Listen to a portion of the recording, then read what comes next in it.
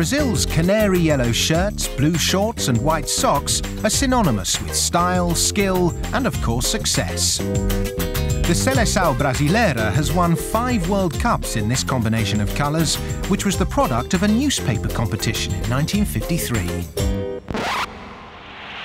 3 years earlier, Brazil, who at that time played in an all-white strip, had been expected to win the 1950 tournament on home soil. Newspapers had even proclaimed them as champions on the morning of the final game, only for Uruguay to spoil the party in the Maracanã. It was a day that Aldyr Garcia Schlee remembers well. Just 16 at the time, he'd skipped across the border to neighbouring Uruguay to watch the latest Roy Rogers movie in a theatre in Rio Branco. Suddenly, they cut the film and we all started to stamp our feet because we thought the projector was broken. Then there was a noise and a voice announced in Spanish, "The game in Maracanã is over. Brazil won, Uruguay 2. We, Uruguayans, are the champions of the world." Then they played the Uruguayan national anthem. How could I not become a Uruguay supporter after that experience? The defeat to Uruguay triggered months, if not years, of national mourning. And in 1953, a change of kit was deemed necessary as part of the healing process. A competition, which was sponsored by a national newspaper, invited new designs for the new apparel. Initially, I wasn't going to enter the competition because I didn't quite understand the rules. I thought you had to put all 4 colours of the national flag on the shirt. I found that ridiculous and decided not to enter.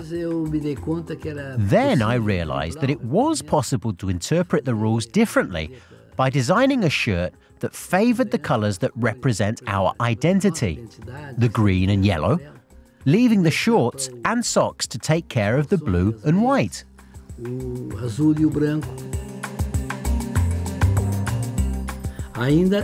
On these shirts here, you can still see the 4 colours because I thought that they all had to be present on the shirt.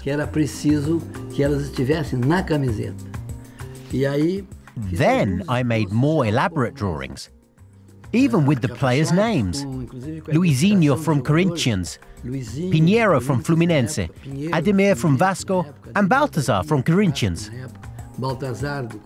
And from the hundreds of drafts, I kept this piece of paper with these 3 shirts. It's at this stage that you can start to see the original design. What I mean is the yellow shirt with green trim and the blue shorts.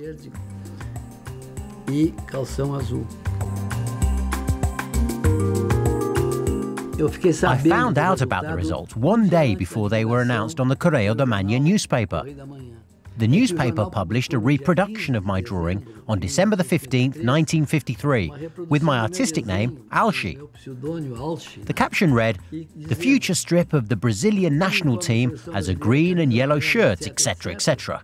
The paper would announce the name of the winner the following day, but I knew I had won. When I saw it, I thought, wow, I'm the winner. How amazing. Schlee received many prizes for winning the competition, among them a trip to Rio de Janeiro, where he spent time living with the national team. He soon became disillusioned with the players' off-field antics, though, and returned to Rio Grande do Sul to pursue a career in journalism.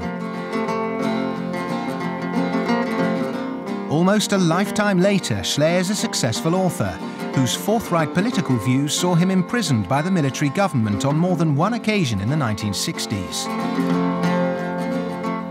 He's now 77 and looking forward to the 2014 tournament, where the colours he created are sure to be worn by many Brazilians.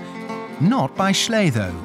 He still lives in Brazil's southernmost state, but he continues to favour Uruguay, both on and off the pitch. I was born in the border town of Jaguarão, just 200 meters from Uruguay. You only need to cross the river, and there, on the other side, the people were supposed to be different, speaking a different language and so on. But we're all the same, and I've always identified very passionately with Uruguay. How ironic that a fan of Uruguay, the country that inflicted on Brazil its most humiliating defeat, should be the man to have designed the combination of colours in which the Seleção has become the most successful team in World Cup history.